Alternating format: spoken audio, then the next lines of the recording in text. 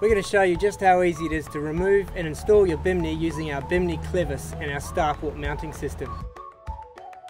Now your Bimini comes with attachments to fit it to your boat, but what the Bimini Clevis does is makes it much easier to quickly remove or install the Bimini. Simply attach the Bimini Clevis to the bottom of your Bimini pole, and now you can mount it to any StarPort mounted around the boat.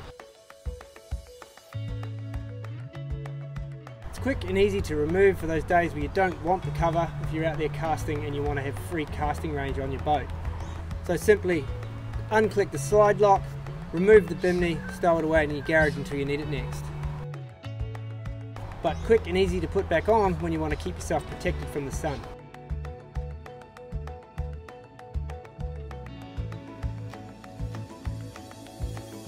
In this installation, instead of using the stainless saddles for the clips for your tensioning ropes, we've used the RAILBLAZA i25s.